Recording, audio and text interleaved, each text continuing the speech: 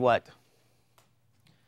They were pretty down at one point, and I just thought I had an epiphany and said, you know, something in me said, buy stock in Apple. Okay? And I didn't. Okay? Apple didn't have a very big market share of all the personal computers, very small. It was considered a niche market, and you know, PCs dominated much more heavily than they do now. However, there was a strategy that Apple used to kind of change that scenario. It was a very smart thing to do. Happens all the time. It's very smart.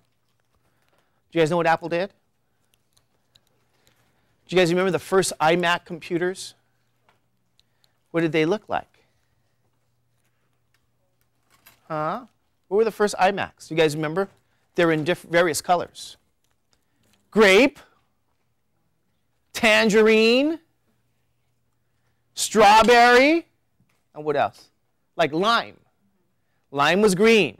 Strawberry was red. Grape was purple. Tangerine was orange. So they designed these computers, these iMacs, with all these bright colors. Does anybody know why they did that? Who? Why? Yes, but why do that? Who were you trying to sell these computers to?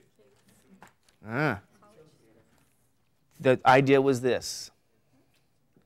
If you're a male, you are more likely to purchase a computer that is either what color? Black or gray? Probably black. If you are not a male, meaning what? A female, a girl, maybe even a little boy,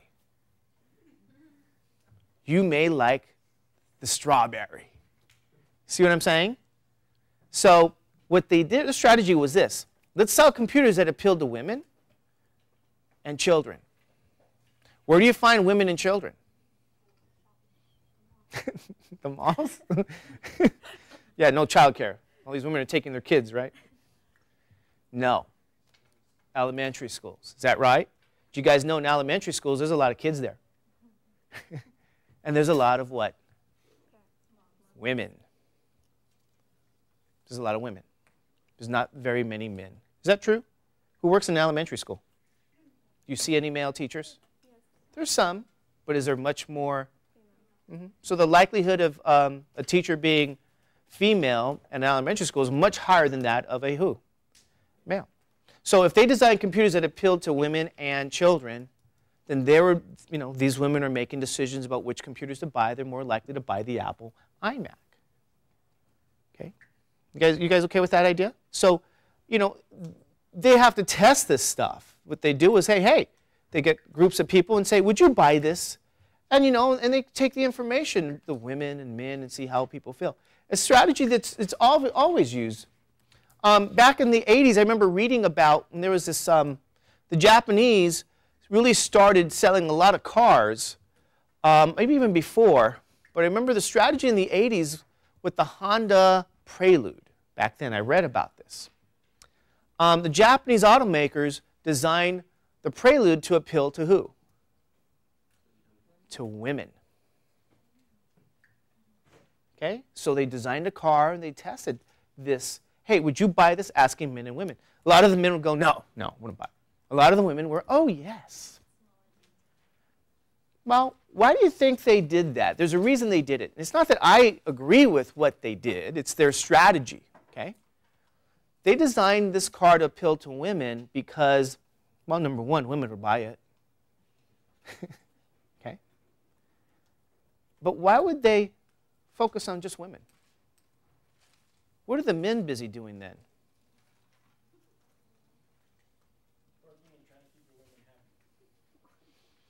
Well, no. They thought of the strategy this way. This was their strategy. They thought, you know what?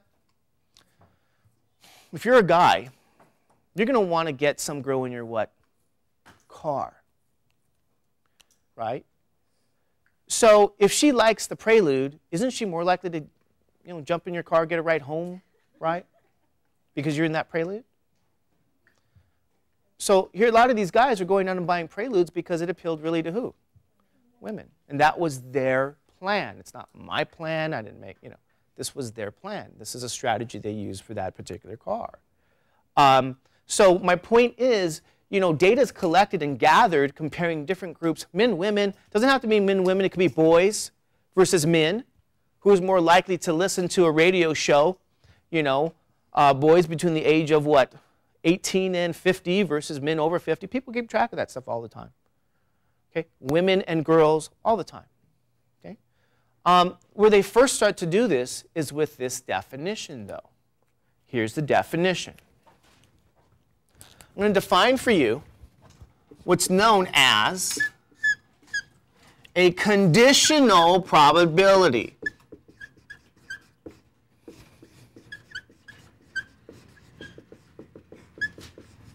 It's a conditional probability.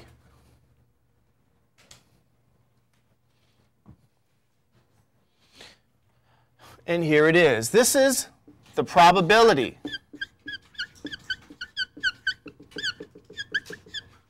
of an event A given that B has occurred,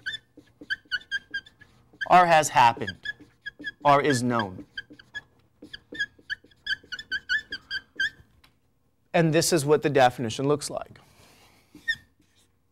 P of A, this line is not division. It's a vertical line and represents the phrase, given that. B, that equals N of A and B over N of B.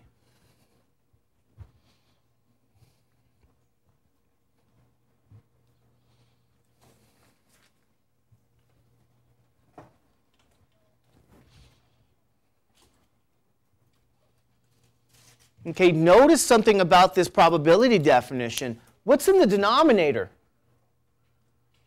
What's in the denominator? What's on the bottom? N of what? Notice that's not N of S. It's N of B. Okay? N of B. This is your conditional probability definition that we're going to use here. Okay, anybody have any questions on that part? You sure? Okay, let's see how we can use this. Okay, we're going to use this definition. I'm just curious. This problem, this definition, this context that we're discussing is a context that people often use to start, to use this definition for conditional probability. And what people like to use or to point out is the concept of chivalry. Is chivalry dead? What does that mean? Once upon a time, what was society's demand on men? That you would always save who? The women and children first. Is that true? Women and children. That's just the way it was. Or is. I don't know. Does that exist today? Does it? Well, today you call that person a what? A macho. You may say he's a gentleman, but you got to make up your mind, right? I don't know. Who knows? Some people have certain feelings. They say, no, chivalry is dead. Okay, meaning it's not women and children. It's every man for himself. So yes, I guess the guy's not going to open the door anymore for you. Or if you're on the Titanic, you're on your own. Is that right? So here's the deal. Let me ask you guys this